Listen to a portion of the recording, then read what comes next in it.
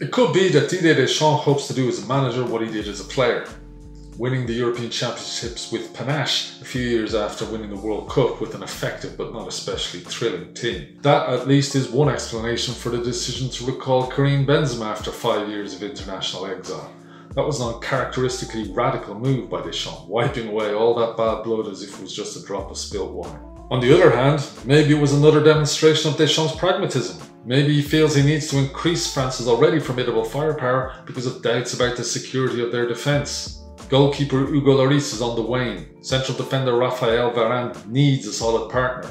That was Samuel Umtiti at the World Cup, but he's not there now. Presnel Kimpembe did a sound job there in recent years, but has been wayward towards the end of this season with Paris Saint-Germain. Other options include Clément Lenglet, calamitous at times for Barcelona this season, Kurt Zouma, so-so with Chelsea, and Jules Koundé, highly promising, had a terrific season with Sevilla, but is inexperienced and was expected to go to the under-21 Euros before being surprisingly called up. So maybe Deschamps, conservative by instinct, is going to put the emphasis on attack, deploying Karim Benzema with Kylian Mbappe, Antoine Griezmann, Kingsley Coman, or any other of the super attackers that they have in their squad. With midfielders such as N'Golo Kanté and Paul Pogba supplying the ammunition, les Bleus really could blast their way to glory.